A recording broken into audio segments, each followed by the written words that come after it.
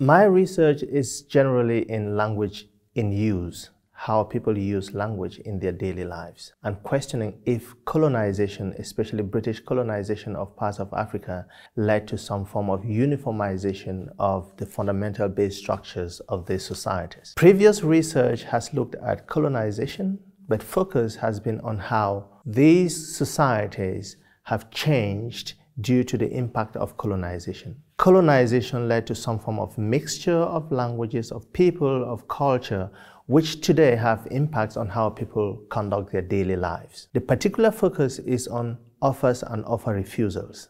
That is to say, how do people make offers of food, of services, of seats in church, for instance, to others, and how do the others react to these offers?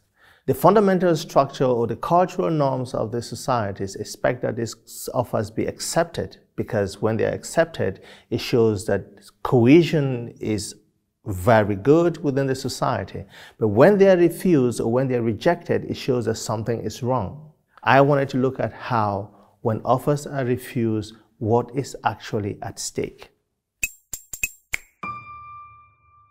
For this research, offers and offer refusals in post-colonial societies, I adopted several different types of data collection methods. Of course, the most ideal would have been to have data from natural environments, people using language to do the things they do every day.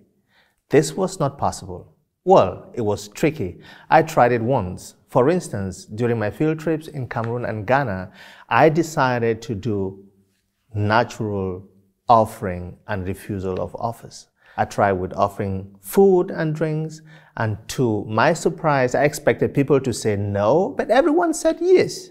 How was I going to cope then, doing research on refusals when everyone says yes? But I realized saying yes was part of the social norm of the societies. You have to say yes and accept offers even if you don't consume them. This is because it's good, it's for politeness, it's for you to show the other that we still function normally as a society. Having failed with that strategy, I decided to fall back to the standard methods of data collection. The first was to turn to discourse completion task questionnaires. By this I mean, I came up with possible scenarios where people could offer and where offers could be refused, and I asked respondents to construct dialogues in which they made offers to people, particular interlocutors, and that these offers have to be refused. With this, I received a lot of interesting dialogues on which the research is based. I went beyond that to do interviews, to ask people, what would you say if you had to offer, for instance, an old man in a church your seat? What would you do if the old man says, no, I don't want your seat? How does that affect the societal cohesion of your group? That left me with two very important sources of data, and I went a little bit further to do participant observation, where I sat in different contexts to watch people offer, accept offers, or refuse offers. From there, I moved on to analyze the data, and as I said earlier, I used the emergent framework called Postcolonial pragmatics to see how people's intentions in offering and the intentions in refusing these offers translate into the type of cohesion they want to achieve in their society as a group. There were several interesting findings from this research. First, it's actually true that colonization actually led to a strong uniformization of the basic fundamental structure of these societies. I'm going to talk about this at three levels. The first is that these societies, these post-colonial societies, consider themselves as a unit, as a collectivist in-group. And for that, cohesion, the collectivist phase of this group, is most important. I realized that most of the offers that were made were accepted because people felt they have to keep the group together. Refusing an offer would mean that something has broken down. On another level, it was clear from the interactions that were created by the respondents that the community, no matter how big it is considered a family. society is family.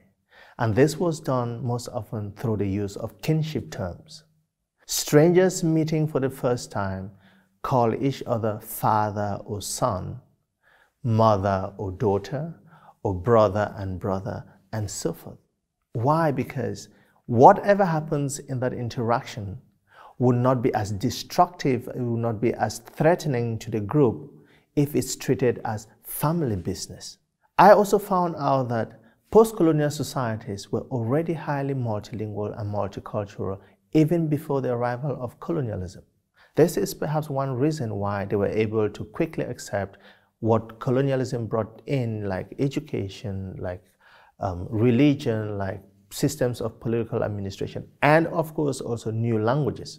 Having had this base structure already before, it was easier for this to be quickly assimilated and to be appropriated for their own individual usage. I found a very strong correlation between indigenous Cameroonian and Nigerian cultures and some of the doctrines of Christianity. This has to do with how people treat parents, younger people treat parents. In both, it's considered whoever is old enough to be your parent should be treated as a parent. And we see this asymmetrical relationship being played out in most of the interactions, both in just the way people name others, the use of kinship address terms, and also in the way people behave when they are called according to those kinship terms. I want to give an example from one of the discourse completion situations that respondents had to fill out. Interaction between a young person and an old man in church. And the young person was expected to cede their seat to the old man. But the instructions of the questionnaire were that the old man is expected to refuse the offer. But over 1/3 of the respondents constructed dialogues in which the old man actually accepted the offer. What does this tell us? This tells us that the group's social phase and the respect for the social norms of the group are a lot stronger than one researcher who comes around trying to force people to behave differently. This study is relevant at 3 major levels. The first is a theoretical level. We were able to introduce or expand on the framework called postcolonial pragmatics as a means of studying the similarities and the homogenization of postcolonial societal structures through colonization. This, of course, offers a new perspective for researchers in this context to analyze their data in a way that is more fitting than using Western theories. Postcolonial societies are, in fact, complete historical entities that are evolving in natural ways based on the complex nature of their evolution, of their history. These patterns of interaction, hybrid or multilingual as they are in nature, are actually existing, is proof that members of these communities cope with them naturally. The third relevance of this research is that it gives us some of those tools that we need for intercultural communication. Understanding intentions of others when they speak, having pre-knowledge of what to expect or how to react to what is said. For instance, in most post-colonial communities, a promise is not always a strong commission to do something in the future as it is in the West. It is often just a way of politely showing the other that we are actually together. We form a group. There is no discord between us. The outlook I have for research in post-colonial context, especially pragmatics, is that there should be a lot more done from emic perspectives that project the specificities of the societies. This has not been the case in the past, but with frameworks like the one we've introduced, post-colonial pragmatics, this should be a lot more possible. A lot of intellectual work is done on different contexts, but this usually ends up on the shelves of libraries, on internet platforms, and so forth. Those who are actually studied don't have the chance to read them. don't have the chance to see what came out of the data they provided.